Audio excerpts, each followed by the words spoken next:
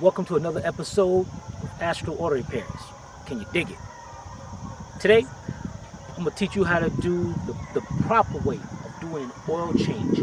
Also, how important it is to select the right oil filter. We have a 2009 Chrysler PT Cruiser. We're about to do an oil change on it. So let's get to it and pay very close attention to the video because this information is very crucial if you want to extend the life of your engine. Let's get to it. Alright, here we go. We got the car jacked up.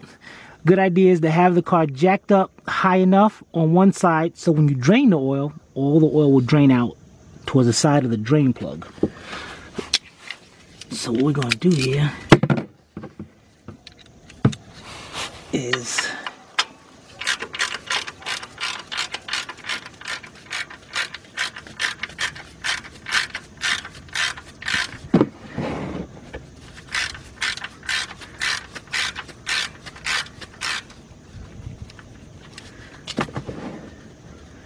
remove the drain plug. Now this car is easy because this one has the oil filter right next to the drain plug.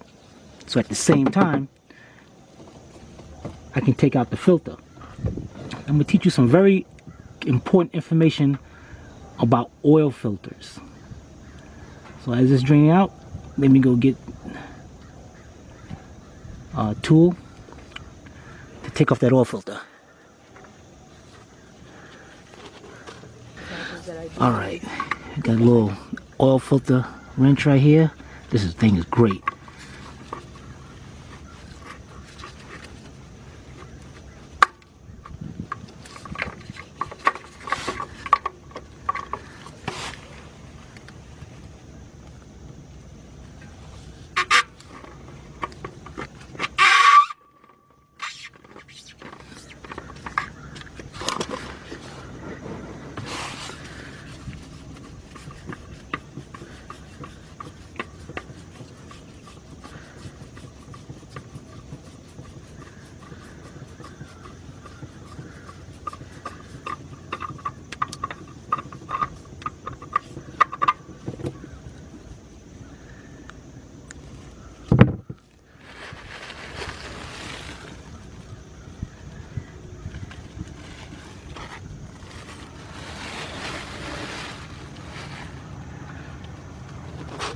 Okay, we're back with the new oil filter. Now we have an STP S3614 XL compared to the standard STP 3614. Let me tell you the difference. This is very important when you're doing an oil change. When you shut your car off, all the oil that's going out through the engine drains back into the oil pan. So every time you start your car after 30 minutes, it's called a dry start, which means metal is up against metal until the oil pump pumps that oil back through the engine.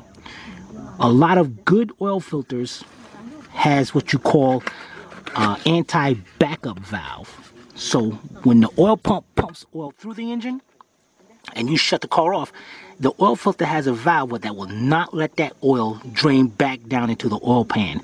So every time you start the car after it sets overnight or an hour or so, the oil is already up through the engine and you save your engine. So in the long run, you're putting extra miles on your engine. Alright, so now did you know STP just figured this out, which is kind of dumb because Fram has it, Wix has it, Bosch has it. A lot of these oil filters has it, good name brands. So when you think you're getting a good deal with these cheap oil filters, you're not. You're killing your engine. Same STP, but notice now it's black. And they put a little thing right here, trying to make it look good. Okay, let's remove this plastic cover on it. Now, that ring right there, you want to make sure you put a thin layer of oil on that ring, because if you put it on dry, there's a good chance it'll crink up or come off. So just dip your finger right here, very small, go around. And then let's put this oil filter back on there. Now, oil filter is tightened. You put it on till it stops and then turn it 1/4 of a turn. But you know me, I like to be on the safe side because I've heard stories where oil filters come right off the car when the customer's driving, and the shops don't even want to don't want to take care of that. So I use my same tool.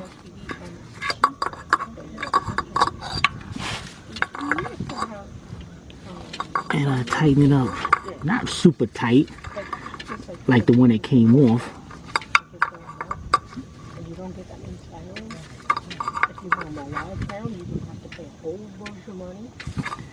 It's good enough right there. Oil is drained out. Again, you want to make, if the oil, like the oil drain is over here, so I want to jack up the right side of the car to let all the oil in the pan come down and drain down. Because if you jack it the other way, you're going to get oil still in the oil pan, old oil, and you don't want that. Alright, now let's tighten this back up.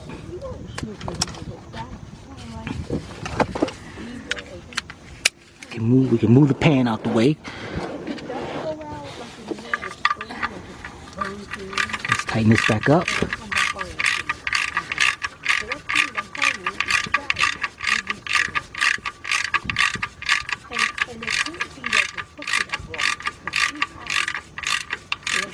Now this is an aluminum oil pan.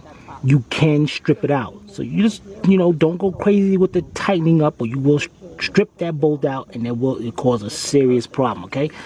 So you just want to bring it till it stops, and then a little bit more. Done. Alright, we go that done. We're going to get a rag and wipe that up. Get some new gloves on. And I'm going to teach you about the oil. Alright, right back. Y'all can still talk though. Go ahead. It's funny, people don't want to be on camera. I mean, I heard of not being on camera, but they don't even want to be heard on camera. Nope. Alright, so we're going to put in Mobile Super. Good, very good oil. 10W30. This car is going to take about 4.5 quarts.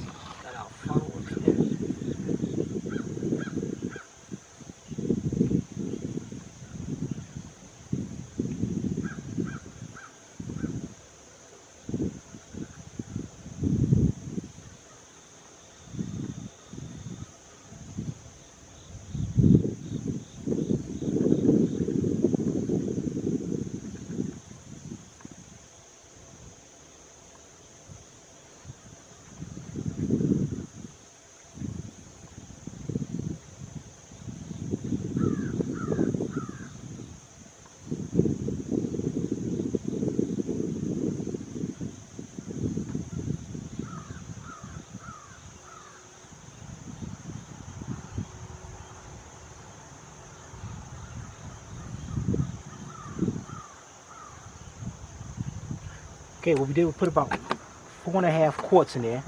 We're going to close it up, start it up, check the oil, then top it off.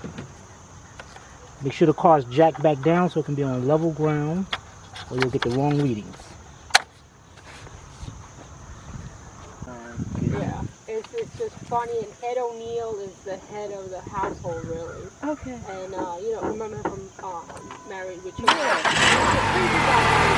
Yeah, I never watched it. My father was a fan, so, you know, I was young, so whatever Dad wants, we gotta watch. Yeah. But, you starting to record again? Little did they realize, no, the camera's been going. So. No, it hasn't. Yes, it has. Okay. It does. Well, please don't. All right, we're gonna check the oil. No, I am not editing nothing. Yes, please. All right, we're gonna check the oil.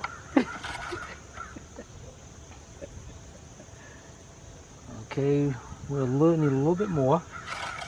So it's probably gonna take the whole 5 quarts. Just put that rest of it in there.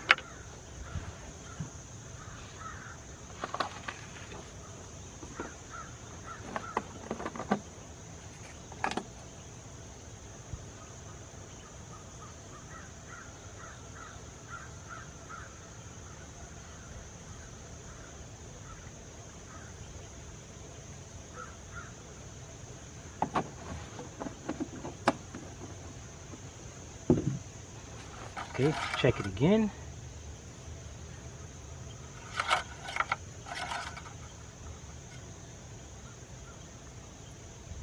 Right at the full mark.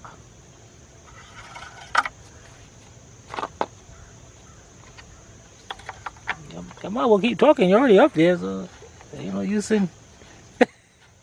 But now you don't say nothing, huh? I'm not editing nothing out. My YouTube channel. Don't make me turn the camera around. I should turn it around. Man, don't make me jump over this